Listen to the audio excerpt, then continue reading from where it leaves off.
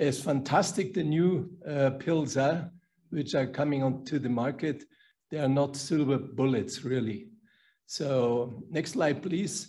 You see the antiviral drugs. You know, we talked in the past about the vaccinations, and now we talk about drugs, and we need all of that. We need the vaccines, but we need also therapeutics to treat patients who are sick.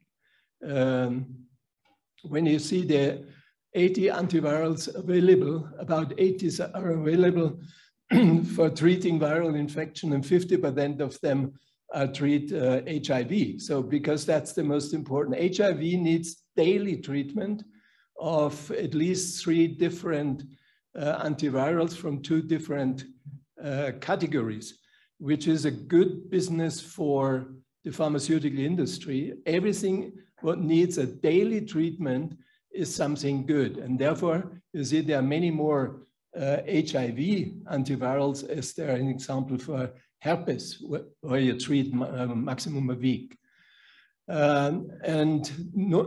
Now, from now onwards, we have a new group of antivirals. These are the one against COVID. So the next slide, please. You see, very important for the future, it is to clarify in what stage patients are, because some of these pharmaceuticals are working only in the early stage, some others work only in the very late stage. And there is this very nice description which shows you that there is non-severe disease, there's absence of signs of severe or critical disease, but there's a positive test result. And then we are in the severe area where oxygen drops down under 90%. There's signs of pneumonia, signs of severe respiratory disease, and then we come in the critical stage where you requires life-sustaining treatment, acute respiratory distress syndrome, sepsis, septic shock. So for all the things, it needs different treatments, and the antivirals are used in a different way, and that should be checked first. Next slide. And you see there is an emerging use authorization in place for all the vaccines and therapeutics, because it takes much longer to get a proper market authorization for the project. So there's this wonder drug, ivermectin. You know, in my first period at the pharmaceutical industry, I was part of the clinical research team of ivermectin, which is an animal health product, and got the first market authorization in 1981. And it's for livestock as well as for companion animals, and there are various formulations on the market. It came up as ivermectin mainly from Australia, where it showed some efficacy in trials, in lab trials, but not in human beings. And now it's still a hype going on. It's incredible what these discussions on the social media about ivermectin and how it helps. And it has to do that even Donald Trump at this time got ivermectin. All the others which you see here, he was treated actually with everything, a good patients or a guinea pig for trials.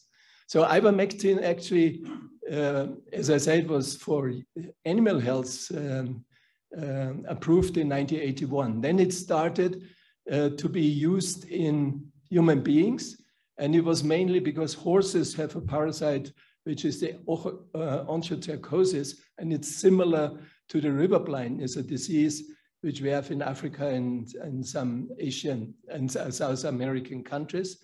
And we realized that ivermectin is really cleaning up this, and in very many areas of Africa and South America, river blindness is disappeared because of ivermectin as an oral treatment. And if you come to the WHO, you see a big statue there, an old man who is blind, and it was there because Merck was at this time donating all these drugs they have developed under the name Mectisan to the WHO, and they were doing the treatment. So there was no commercial activity in this area. Then ivermectin came out of patent, and now there are many generic ivermectins on the market. Some tablets are still in use for head lice in kids and for some parasitic diseases in humans. But they're all disappeared because everybody buys everything what he can get. And now people start to use the animal formulations. And quite a number of people died already because the doses, you have to have a high dosage, and this high dosage is very toxic. So finally it became very famous because a Japanese guy and Campbell from US got in 2015 the Nobel Prize for ivermectin use in human beings for the river blindness.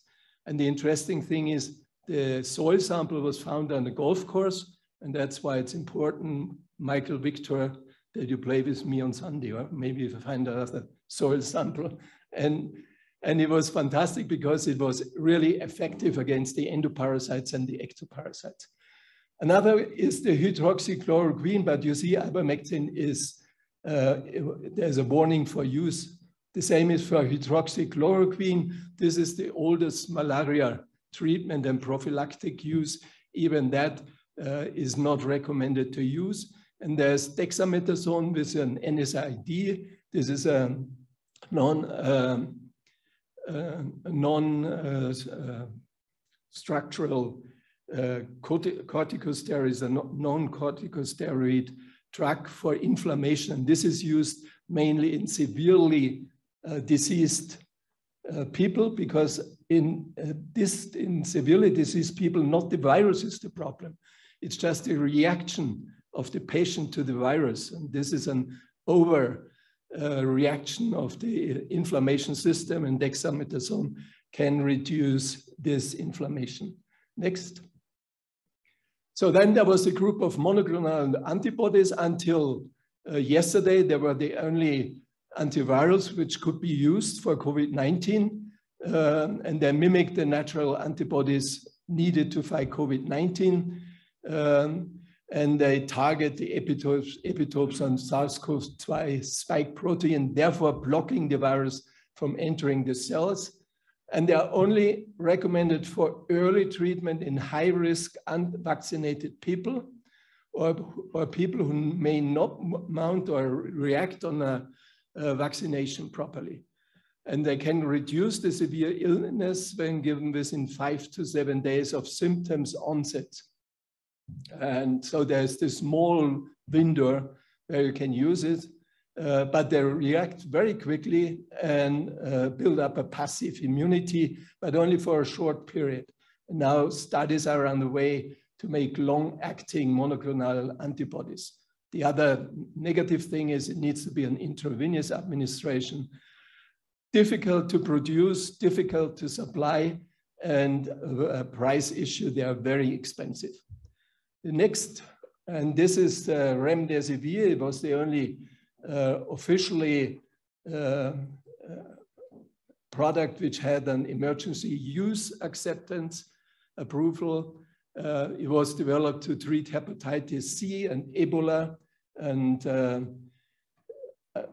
was really accelerating recovering about people which are hospitalized with COVID-19. But the effect is that in average, it's only 4 days shorter people are in the hospital. So it's not a real big effect, and it's very expensive. You know, the one course of treatment, which is 6 days treatment, costs in US between $2,000 and $3,000. And this is certainly difficult to have a product with that on the market. But remdesivir allowed some generic companies to produce it. And there's some companies produce it for low and middle income countries for about $600. Again, intravenous treatment, which needs a hospital situation to be able to use it. The next.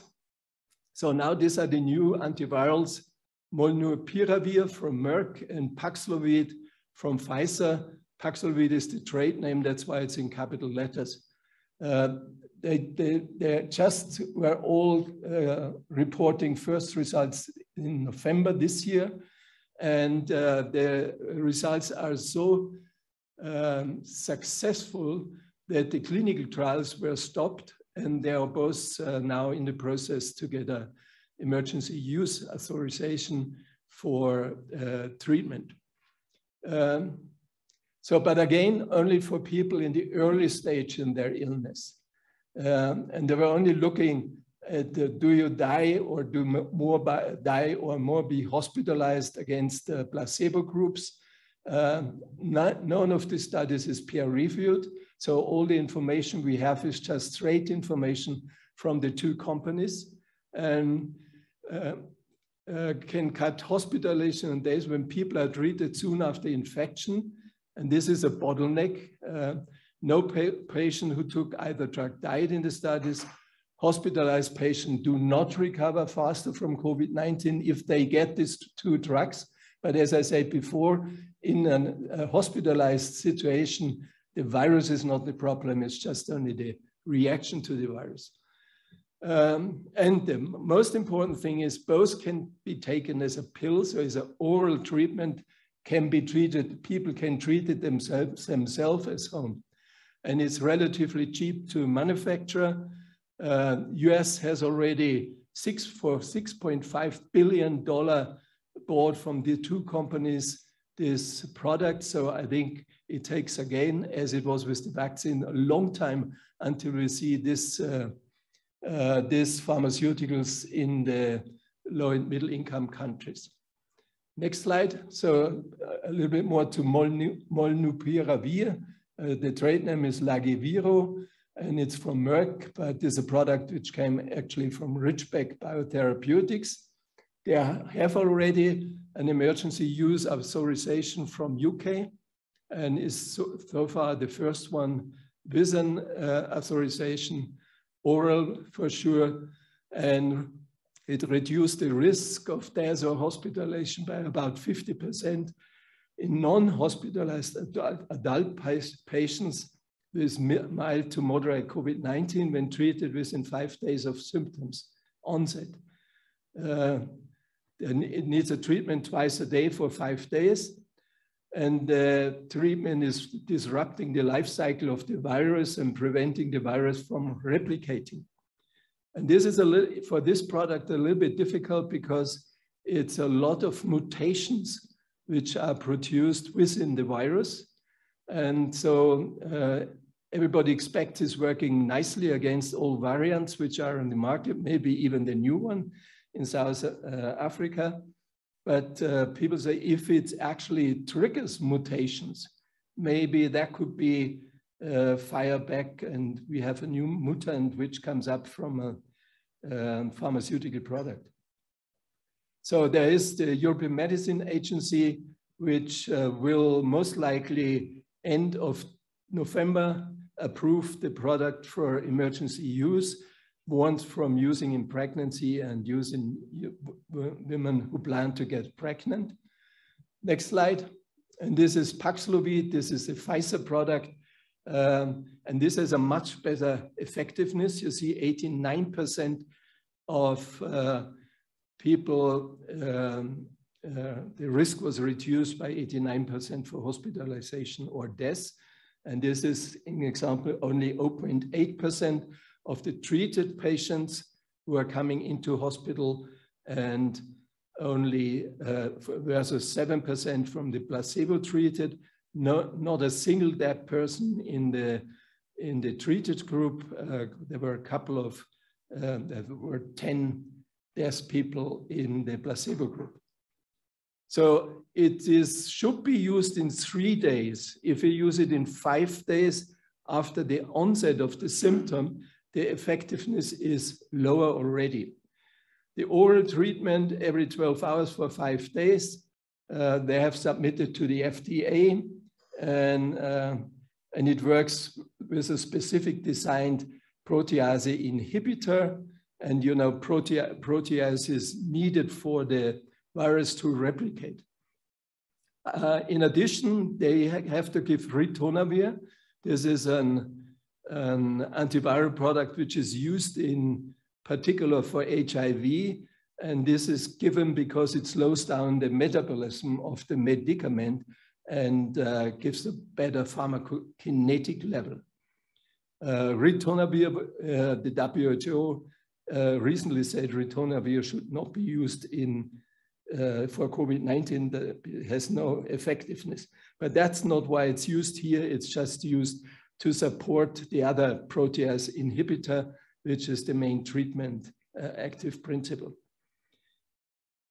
An interesting aspect is, and you see the first slide, I said this is a Pfizer press release from 5th of November, because they're also speculating, does it reduce the probability of infection following exposure? So if you get the information that one of your contacts had been positive, you could immediately start to use these products and make sure that you are, even in case you are infected, you are not hospitalized or will die. So they have tested in vitro the most variants of concerns which are currently circulating, certainly not the very new one. And in vitro, it shows that the variants of concern are controlled by this product as well.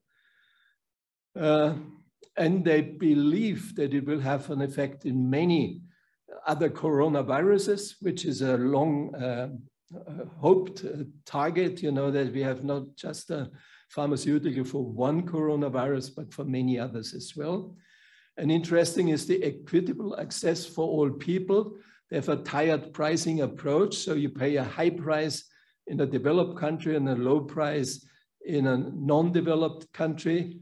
And they are currently in a way trying to find contract manufacturer who may produce it in a cheaper way as Pfizer can do it.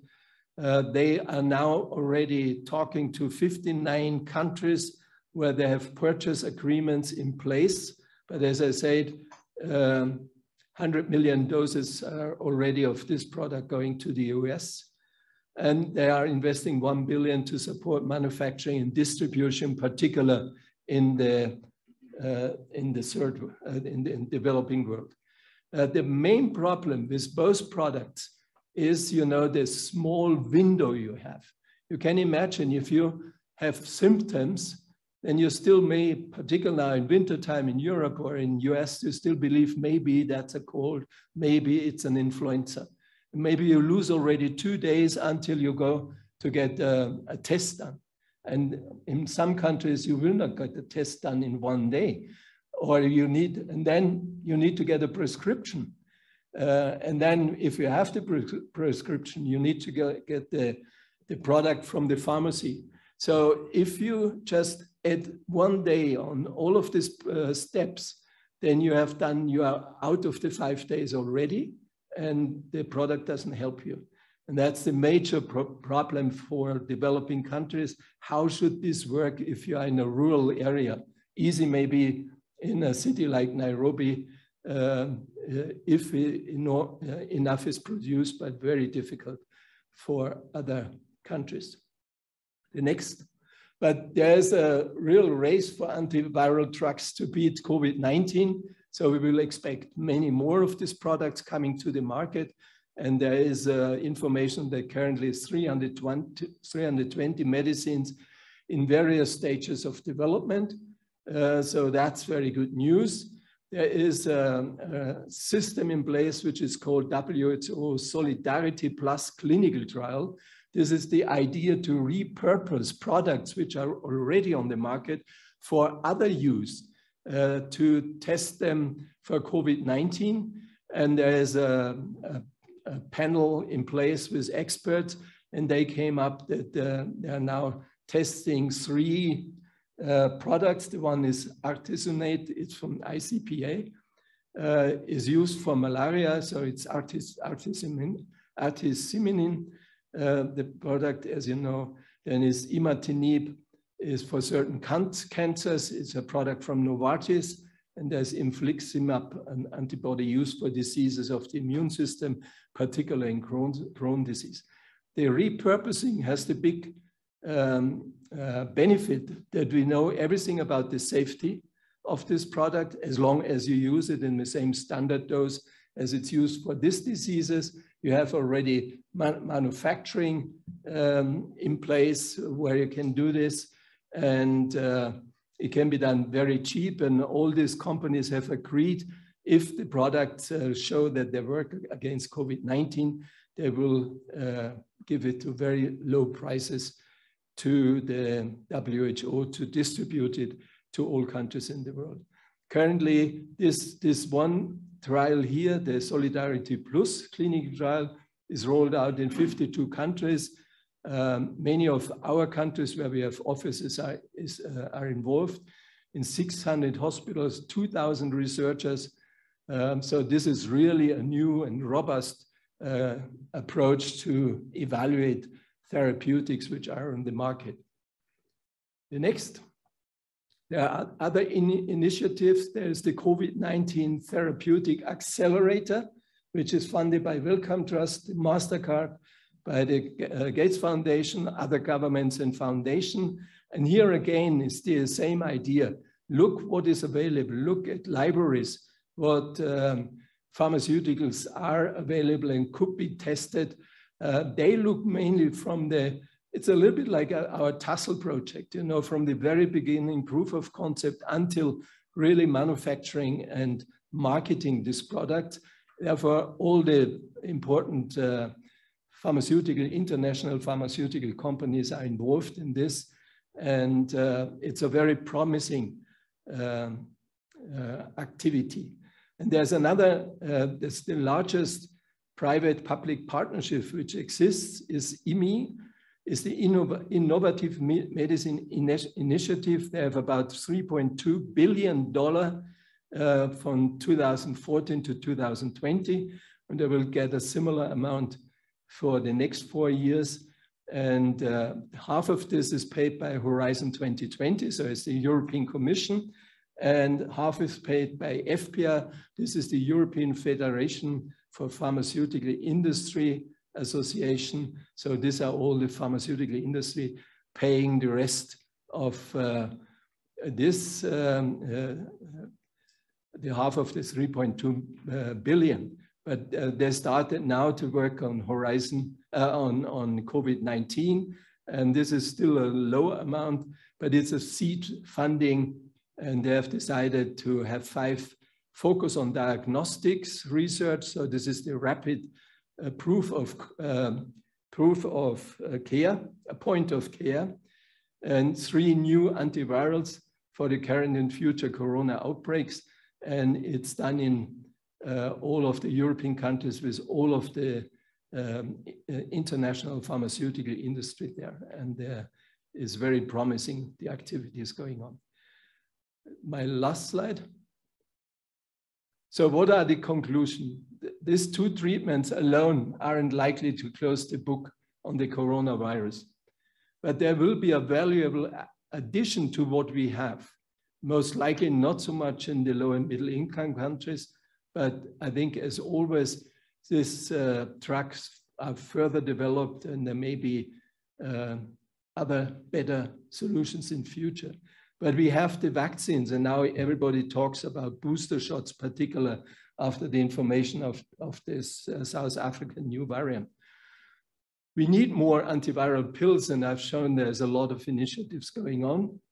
The virus-fighting antibodies, and we need really some antibodies which are engineered to stick around in people's bodies, not just only a short-term reaction. So it should be a long-acting antibody. That would be very helpful. What we need is fast turnaround testing and sequenced, or better say, the rolled regulatory process, which proved so nicely in the vaccines. You know, the reason why the vaccines are available after 1 year was because of the lot of money which was put into this research. And secondly, because the process with the regulators has changed. There were any information which was available was immediately tested. Normally, you have to collect everything. And, you know, we were going with a lorry full of files to the regulatories to start the process. So, and this takes you at least 10 years, and this is different and should be different here as well. Then we need the rapid and really rapid point of care tests. A good one, which there's a lot of diagnostic developments going on. And I think that's another good news for the future. But the most important is we have the non-pharmaceutical interventions, you know, mask distance, all what we do and need to do continuously. And that's clear as always, prevention is better than cure. And prevention is definitely cheaper than cure. Thank you.